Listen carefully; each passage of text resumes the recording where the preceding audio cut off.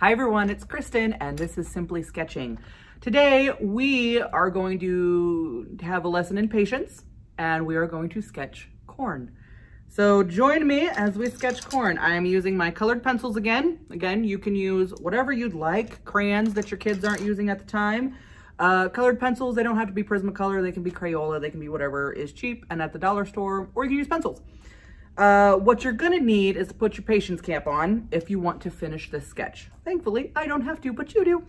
We're gonna start by drawing the shucks of the corn. I'm gonna use a green to draw the shucks, and I'm going to just find a point on my paper to start, and I'm going to draw a nice curved line, and then I'm gonna bring it back down and make it curve at the end. Just like that, like you're drawing a really long leaf, like a tulip leaf.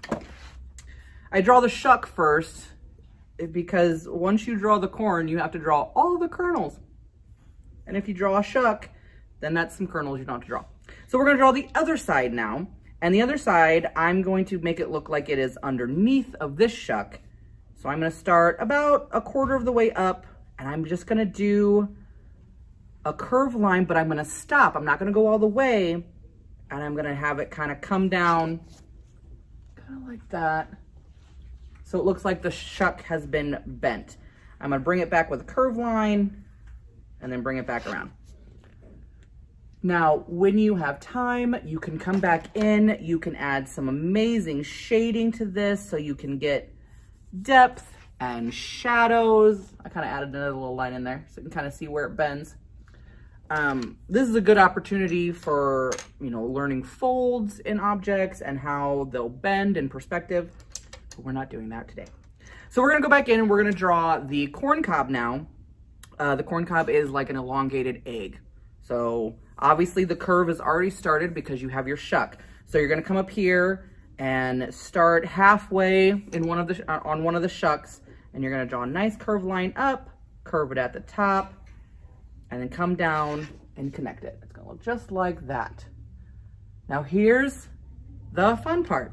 We're gonna draw some perspective lines on this. So we're gonna start at a side, and obviously corn cobs are curved. So we're gonna start at the side and we're gonna draw a curved line down. And then we're gonna go up a little farther and draw another curve and another curve. And I will show you what this looks like. Let me get them done. That way you know what I am talking about when I say drawing curved lines. Because once you get to the center of this corn, your curves are gonna have to go the other way. So I've started them, and now I'm at the center, so they are curving very slightly. Instead of drawing straight lines, you are drawing curved lines.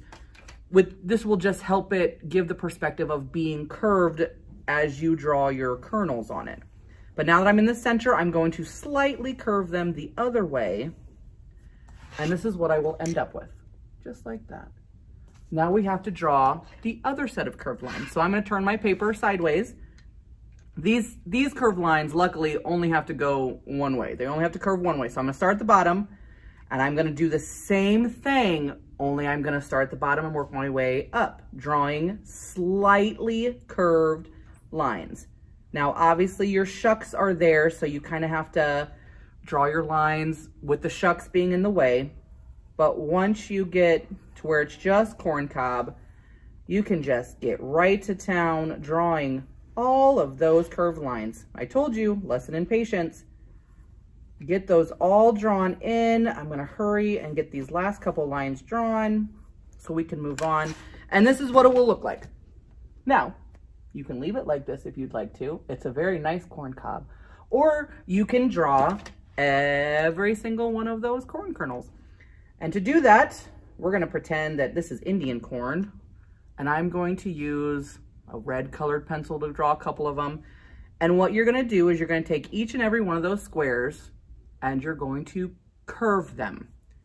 So it's basically, you're gonna stay with the same perspective, stay in the lines, but you're gonna make them curved. And I'll draw just a little row of them so you can see what I mean by saying curved. Kind of like that. And as you go along, you may color them in if you would like. What I like to do is dark on the edges and gradually fade in the middle. And that'll help give it a little bit of depth. It looks like there's a nice little highlight on the kernels, just like that.